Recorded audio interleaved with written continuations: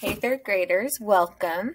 So today for your reading, I'm just going to go over what it's going to look like. So today's reading's a little bit longer than the rest of the week's has been.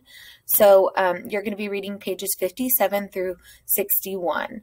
So if you will click the link to the textbook on the left side, hopefully it should take you to the textbook and you can jump to page 57 where it's chapter 2. Economics, lesson 2, talking about types of resources. So you will see in our yellow box our vocab, which we've already gone over, but you're welcome to refresh your brain and click those if you'd like. And you can come down here. Please don't worry about this Jumpstart activity. We will not be doing that. You can just click the next button to take you to your types of resources. So on this first page, you are going to be reading about natural resources. And it gives you a nice picture there. You do not need to do this reading check. You will just read about natural resources and move on to the next page where you will then learn about human resources. So that's the second type.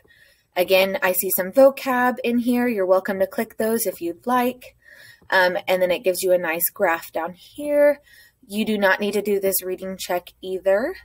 And then you can move on to the next page, which will teach you about the last resource, which is capital resources.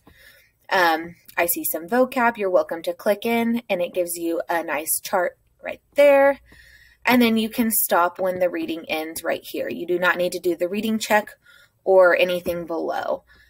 All right, so you'll be learning about the 3 different types of resources.